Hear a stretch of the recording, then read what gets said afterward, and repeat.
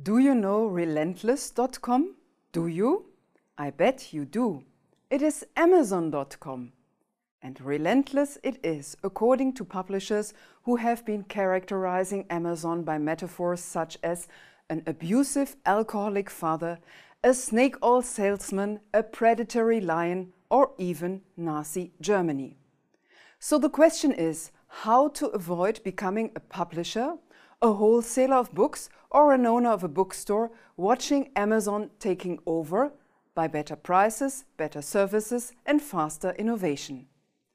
Amazon is only one of the thousands and thousands of examples of how big data has disrupted and turned our digitalized knowledge economy upside down.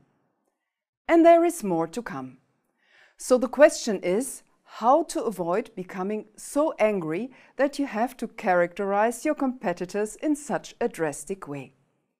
While we can easily ask this question, we have a hard time to answer it, because big data is inherently disruptive in nature and it triggers the emergence of competitors you do not see coming. They just experiment and experiment until they struck gold.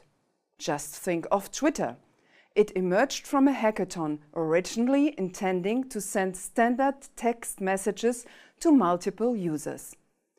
Yet nowadays, Twitter provides news and social networking services, destabilizing everything from news and information to unpopular governments.